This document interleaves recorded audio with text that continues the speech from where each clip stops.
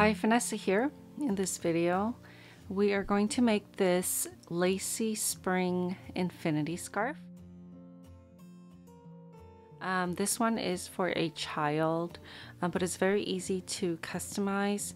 I made this for my son's friend in class. They're in kindergarten, and her birthday's coming up, and so I wanted to make her something pretty for the spring. So I did steam block this scarf. Okay, so the circumference is 58 all the way around, 58 inches, and it's 6 inches wide.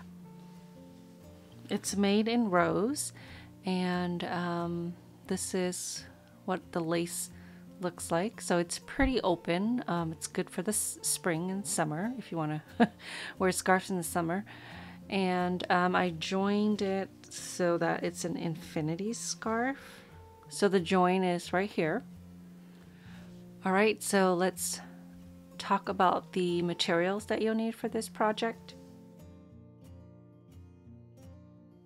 So this one is Red Heart Super Saver. It's their pink camel. So I found this in the house, and I thought it would be the perfect color choice for a little girl. For this tutorial, I'll be using Lion Brand's jeans. So this is their regular jeans yarn. They're like different shades of blue. And then they have jeans color, which are more colorful. And this color is Bermuda shorts.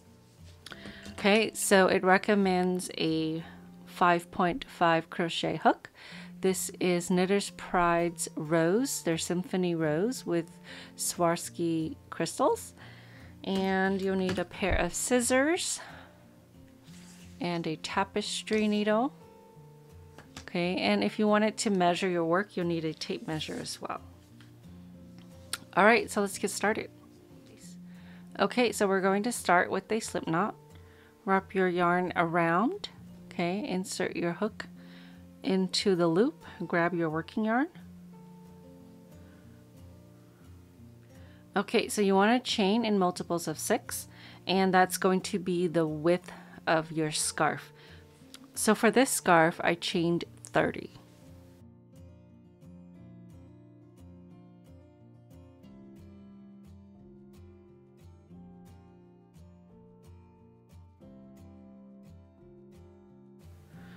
Okay, so I chained 24 for this one. So this is going to be your foundation row. Okay, so working into the 6th chain from the hook, this one doesn't count. It's 1, 2, 3, 4, 5, 6. You're going to work 1 treble crochet stitch in there and work into the little back humps so that you have a nicer edge to sew your ends together. So to work a treble crochet, you're going to yarn over twice. Okay, 1, 2, and then right into the hump of that 6th stitch, you want to insert your hook, yarn over, pull up a loop, then you're going to yarn over, pull through 2, yarn over, pull through 2, yarn over, and pull through 2. Okay, so this is going to count as 1 treble, chain 1, and 1 treble. So now you want to chain 3. So here's 1, 2, 3. And then you're going to skip 2 stitches and work 1 single crochet. So we worked in this stitch here, this hump. We're skipping 1, 2 stitches and working into this 3rd one. So insert your hook again through the back hump, yarn over, pull up a loop, yarn over, and pull through 2. So that's your single crochet. You want to chain 3, 1, 2, 3.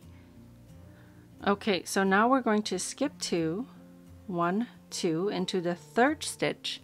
We're going to work 1 treble, chain 2, and 1 treble into the same stitch. Okay, so yarn over twice into that 3rd stitch. We're skipping 1, 2 into the 3rd stitch. Insert your hook, yarn over, pull up a loop, yarn over, pull through 2, yarn over, pull through 2, yarn over, and pull through 2.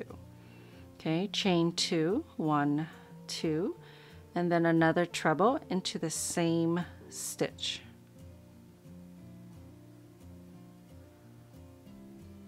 Okay, chain 3, 1, 2, 3, skip 2 again, 1, 2, and then 1 single crochet into the next, chain 3, skip 2, and then we're working another set of the trebles. Okay, so yarn over twice, skip 2 into the third, work your treble, chain 2, 1, 2, work another treble right into that same stitch. Okay, chain 3. So you're repeating that until you are at the last 3 stitches. So 1, 2, insert your hook into that third, work your single crochet, and then we have 3 stitches left. We're going to chain 3, and then here we're working another set of the treble, but instead of chaining 2, we're going to chain 1, which is going to match your starting stitches. That's your treble, chain 1 and a treble. Okay, so into the last stitch, because we're skipping 2, and then we're working 1 treble, chain 1, and then another treble.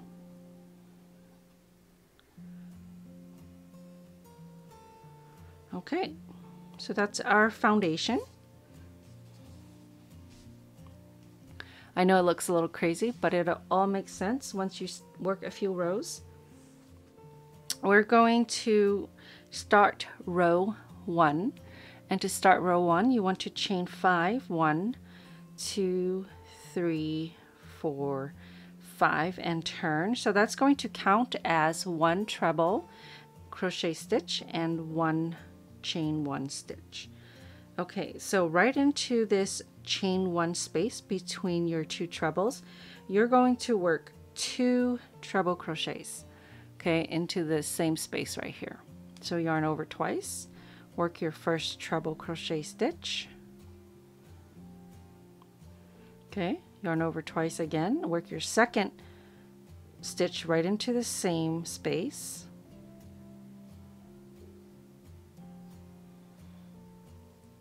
okay. So now we're going to chain 1,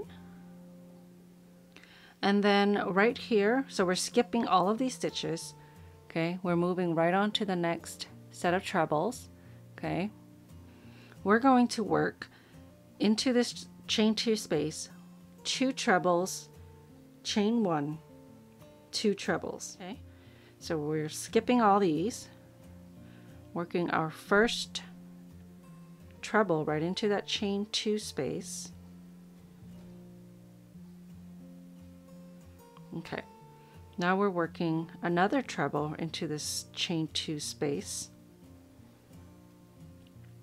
and then we're going to chain 1 between this set and the next set that we're going to place in the same space.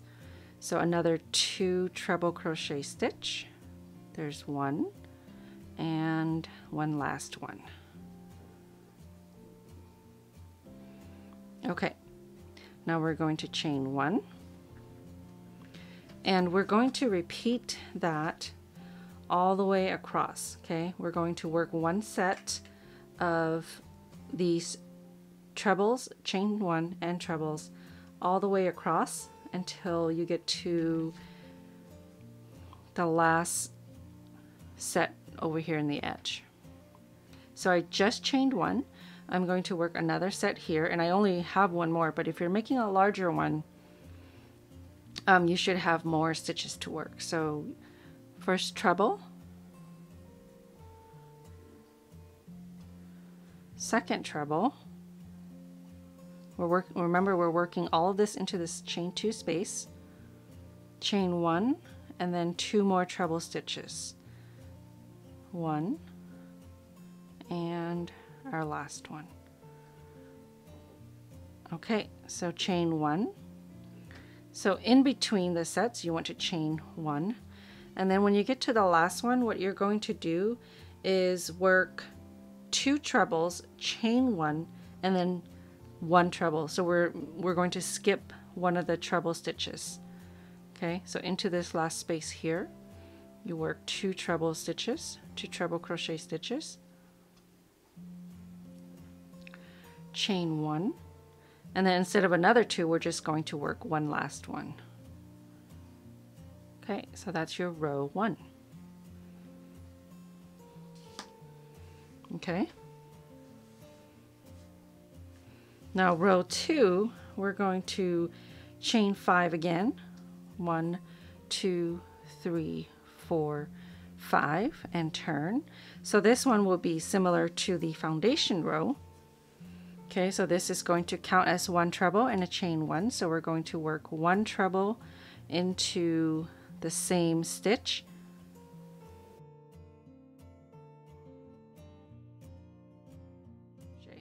Okay, chain 3, 1, 2, 3. And then into this space between the trebles, that's where we're going to work our single crochet stitch. Okay, just 1 single crochet, chain 3, 1, 2, 3, and then just like down here, it's going to be 1 treble, chain 2, and 1 treble, but we're working into this chain 1 space here. So yarn over twice, work your first treble, chain 2, and then work another treble into the same chain 1 space. Okay, we're going to chain 3, 1, 2, 3, and then in between the sets from the previous row, we're working just 1 single crochet into the chain 1 space. Chain 3, so that's your repeat. Okay, all the way across, work another treble, chain 2, and treble into this chain 1 space.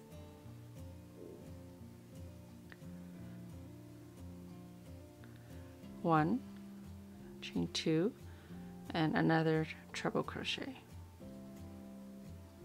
Okay, chain 3 and 1 single crochet into the space, chain 1 space here is chain 3.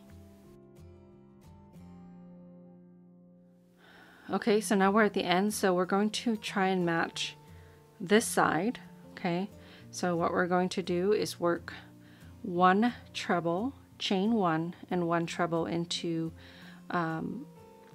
this 4th chain from this chain 5. So 1, 2, 3, 4 into the 4th chain stitch. Okay, you're just counting from here. 1, 2, 3, 4. Work your first treble, chain 1, and then work another treble into the same stitch. Okay, we chained 5 there, but we want to work into the 4th chain because there should be a chain 1 between this one and that one. Okay, so that is basically the 2 rows that you're going to repeat, row 1 and row 2.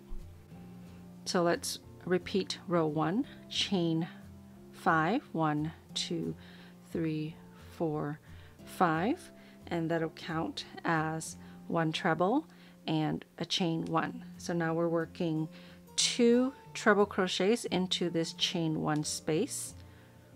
Okay, there's 1 treble and 2 trebles. Okay, now we're going to chain 1, and then again repeating row 1. So now we're working the 2 trebles, chain 1, and 2 trebles. So here's the first treble. We're working into the chain 2 space, and here's another treble. Okay, chain 1, and we're working 2 more trebles into that same chain 2 space. Chain 1, and then right into the next stitch, next chain 2 space here. We want to work a set of 2 trebles. Okay, there's 1, 2, a chain 1, and then 2 more trebles into that same chain 2 space. Okay, I love this pattern because it only has 2 rows to repeat, and the tall stitches make the project go faster, and it's pretty, right? So into this last stitch, last space, we're going to work 2 trebles because we're on the edge again. We're going to chain 1, and then instead of working another 2, we're just working 1 treble to finish up the row, just like we did in row 1. So chain 5, 1, 2, 3, 4, 5. Now we're going to repeat row 2, okay, which is this row. So this will be the last row that I will demonstrate. Okay, so right into the same stitch, we want to work 1 treble crochet. Remember, the chain 5 counts as 1 treble crochet and a chain 1 stitch. So we're going to chain 3, whoops, and right into this space between these two, we will work 1 single crochet, chain 3. In here, we're working 1 treble, chain 2, and 1 treble. So 1 treble, chain 2, and then another treble. Okay, chain 3, and 1 single crochet into the chain 1 space there. Chain 3, and then another set of 1 treble, chain 2, and 1 treble, all into the chain 1 space.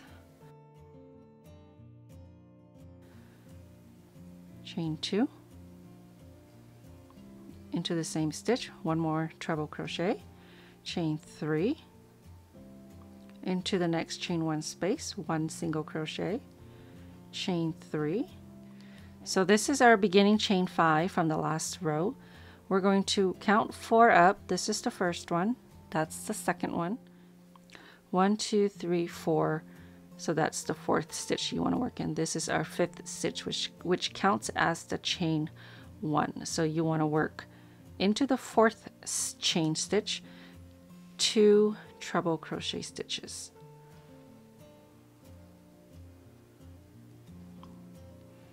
1, and into the same stitch another treble. Okay, so a total of 2. Okay, again, you just repeat rows 1 and 2. So you want to end on, let's see, this was 1, 2, 1, 2. So you want to end after row 1. 1, 2, 3, 4, 5, turn, and then into this space you're going to work 2 treble crochet stitches. So this is just a repeat of row 1, and then I'll show you how to join your ends, okay, to make it an infinity scarf. Okay, so chain 1, and then we're going to work the set of 2 chain 1 and 2 trebles. Okay, so here's the first treble, here's the second treble, chain 1, and then 2 more treble stitches into the same chain 2 space. And the reason why we stop on row 1 is because it's flat. Right here it's still uneven, so it's harder to seam that way. Okay, another treble set here, double treble. Double treble, okay.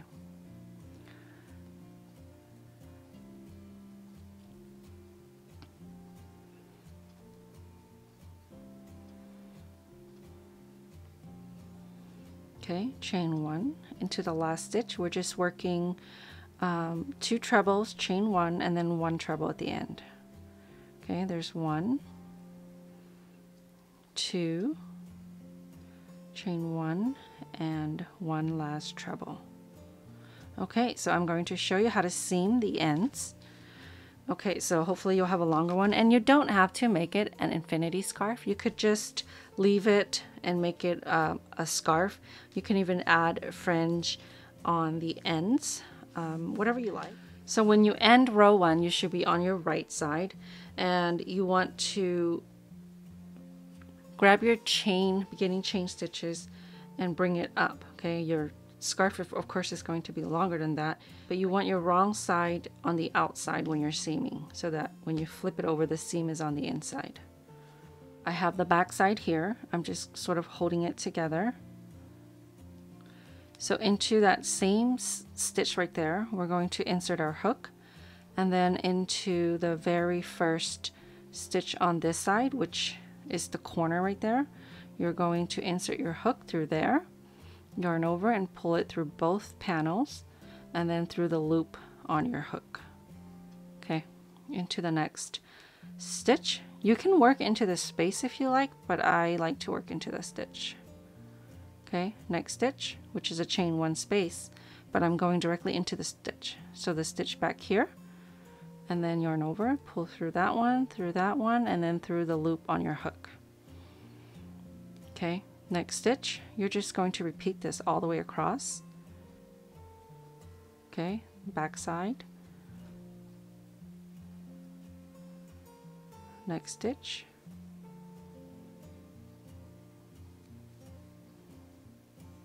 Okay, so just continue working a slip stitch all the way across in every stitch.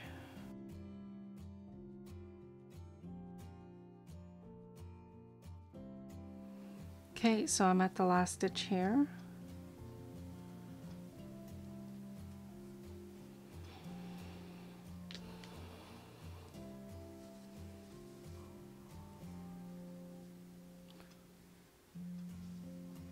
Okay, so that's your seam. You just want to fasten off. Let me turn it back onto the wrong side.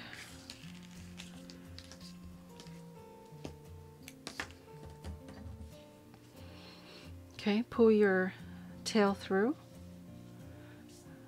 weave it into your tapestry needle, and then to secure it, I like to weave through a few stitches first.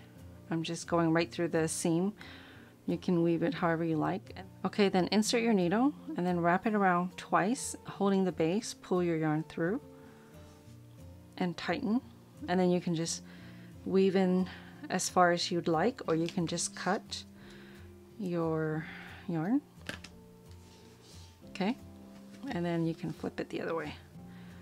All right, that's a funky looking infinity scarf, but it's just a sample. Okay, again, I stopped when I felt like it was long enough for a child. I actually put it over my son's, wrapped it around my son's neck to see if I liked it, because they're about the same size. Okay, so you can adjust to any size you'd like. You can even adjust the weight of the yarn. You know, in the winter, it could be a super chunky one. I think that would look great as well. You can use whatever method of blocking you'd like. I just steamed this one. All right, so thank you very much for watching. I hope you've enjoyed this video. Don't forget to subscribe for future videos.